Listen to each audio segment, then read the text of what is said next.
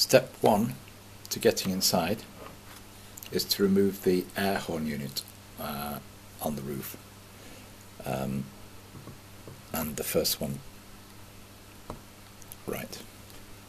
So that then allows access to a couple of small screws which hold the two parts of the body together. As I haven't got the round and round layout indoors, just the shunting circuit, in order to run in the motor I'm using the rolling road, and clearly straight from the box.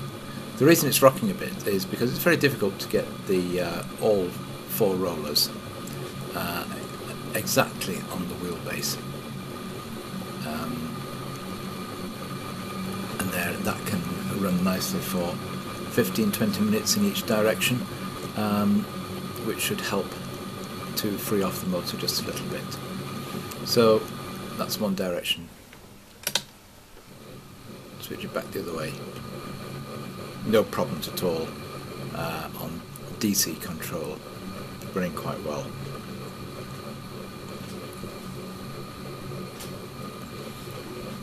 And I've already seen the lights lighting up on the end. I'll swing it round. You may be able to notice on the video that the lights are there. If I change the direction, the lights go out.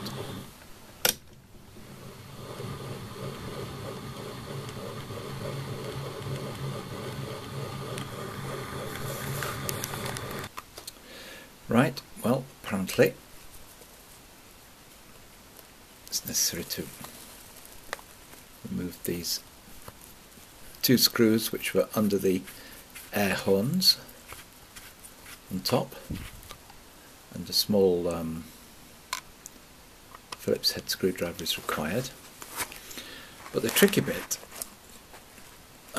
is actually releasing the bottom of the doors, apparently, and I need a blade for that.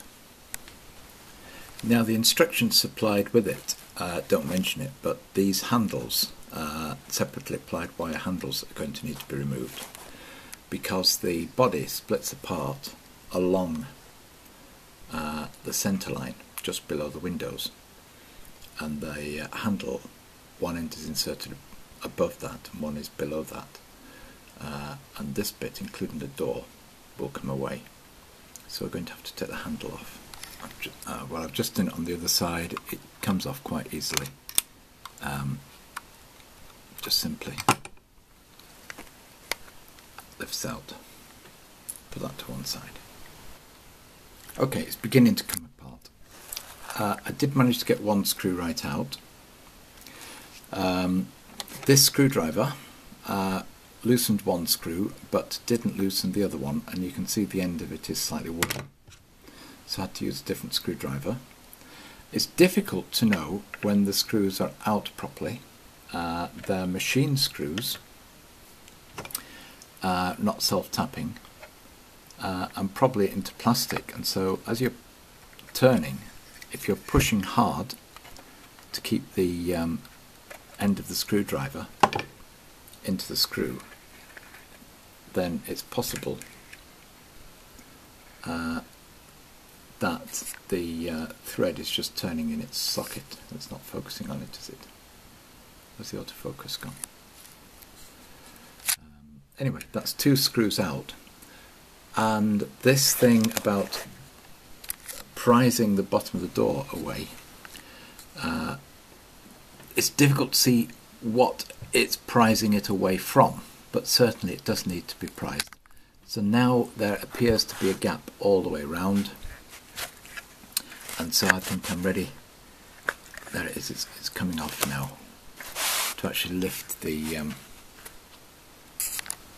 okay, yes, that's it. I'll be able to lift that upper half away from the lower half. No, they're not into plastic. Those machine screws are into cast metal. So you know, that's a tapped socket in the lid of this thing, the roof. I've now got the casing off.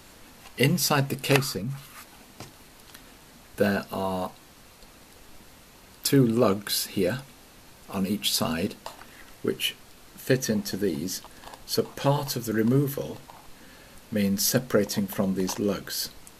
They're to the right hand side of the door in both cases, and so I presume what's needed is just to depress approximately where the transfer of the crest is in order to help ease those apart. But perhaps the other thing of twisting a blade under the door does the same thing, but I can't see anything specific to the door which is holding it in. Once the screws are free, once you're sure the screws are free, as far as I can tell, it's these sort of bits here which are attached or clipped into something in the roof.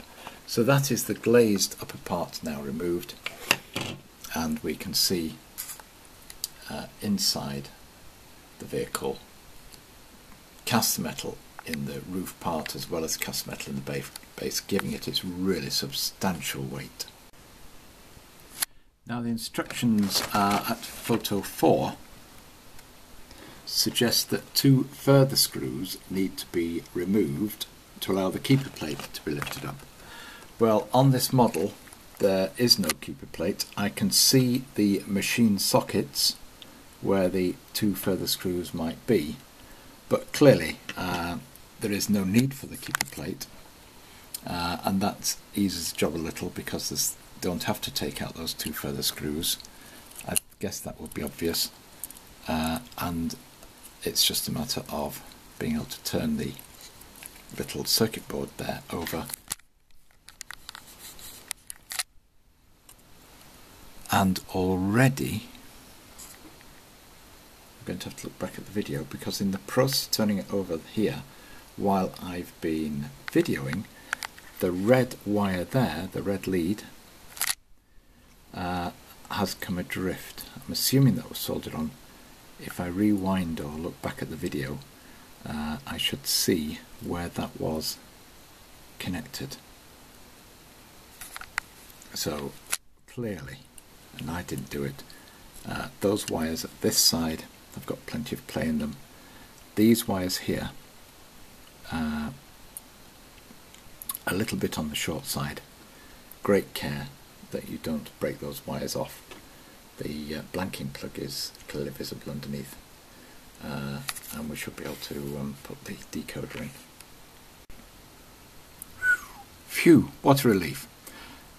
Okay, I've looked back at the video, and as far as I can tell, that red wire was free right from the time we took the roof off, and there are no solder pads here on this little circuit board near where it would go, so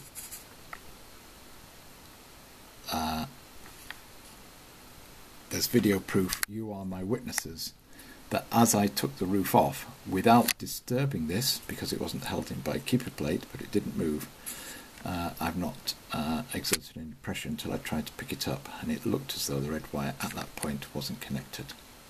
Well, let's apply power to it before we insert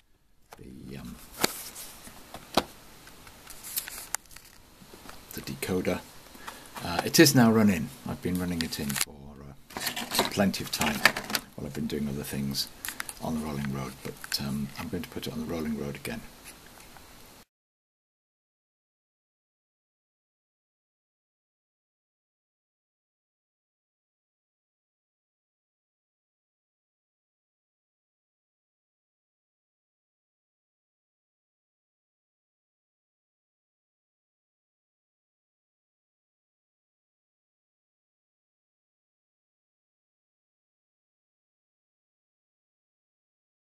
Right, here we go.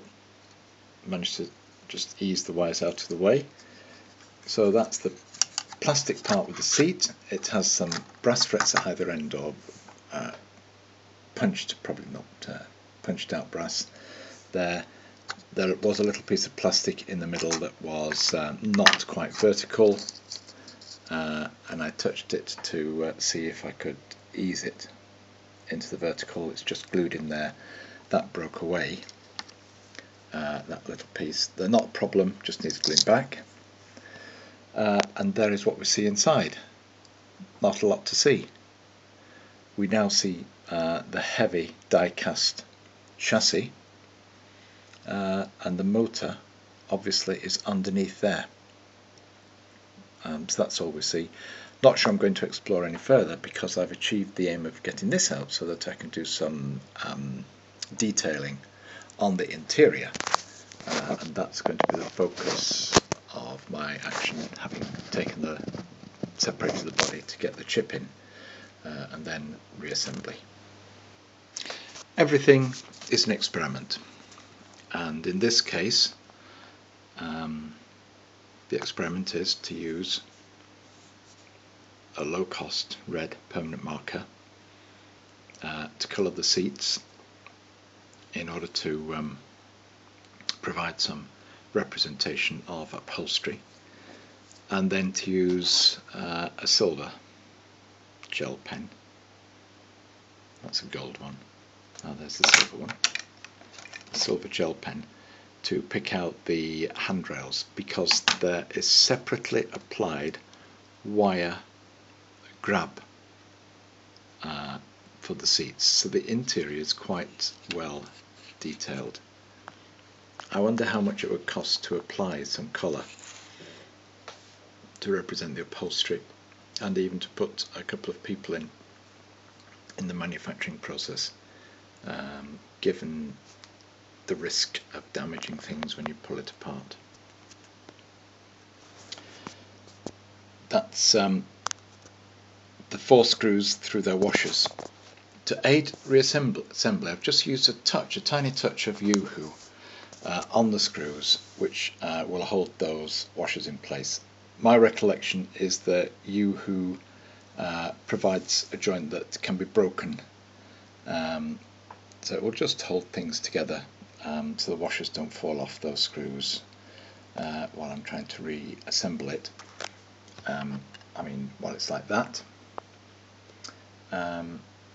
But should it be necessary to remove the washers at any time, they should prise off. When I took it out of its packaging, one of the wire handrails was a little bit loose, and I realised why. It doesn't quite fit. It's a little bit short. It's not quite long enough to stretch between the 2 holes in the body. So a little bit of judicious bending is going to be required. It's probably about, well, nearly a millimetre too short, which is, well, too short is just too short.